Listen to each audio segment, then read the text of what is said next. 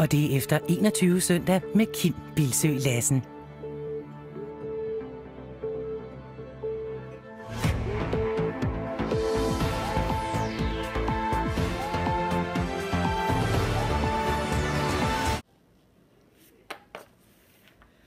Og nu til Oscar-uddelingen, hvor den danske film Et lærerliv, et hundeliv har vundet en Oscar.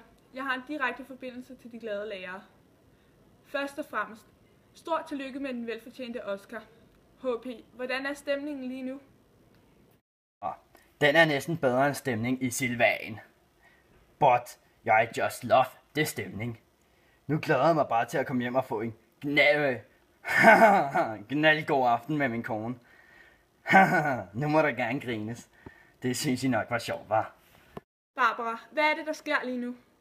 Godt så. Det, der sker lige nu, det er, at vi er til Oscar-uddeling, og vi har lige vundet en Oscar. Mega fedt, mand! Følelse har du lige nu? Er du glad? Forfærdeligt. Jeg hader at vinde noget. Nej, selvfølgelig er jeg glad. Dumt spørgsmål. Charlotte? Så glad, jeg kunne løbe et maraton. Jeg kunne løbe 2 maraton. Jeg kunne løbe 3 maraton. Jeg var simpelthen så glad. Whoop til alle mine skattebasser derude. Fuck systemet. Over til dig, Søren. Har du nogen, du vil dedikere din statuette til?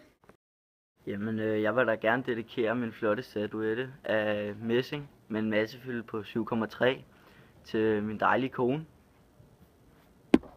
Synes du, samarbejdet har været under dokumentaren, Niels? Jeg synes, jeg gjorde det rigtig godt, men de andre kunne have gjort det bedre. Specielt Marianne.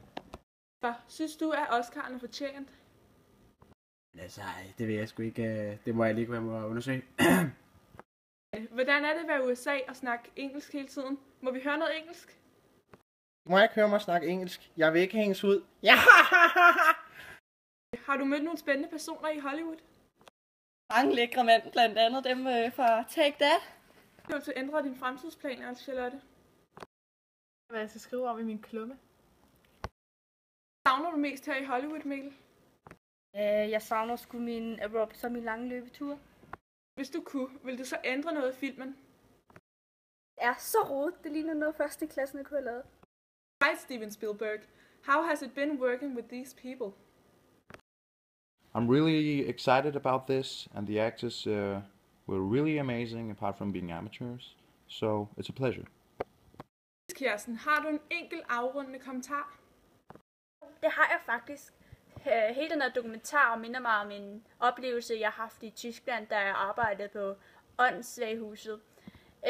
Der var der sådan en pige, der gik rundt og troede mig. Og så røg forbindelsen. Og nu til vejret. Tak. Vejret er gråt og kedeligt. Det er jo Danmark.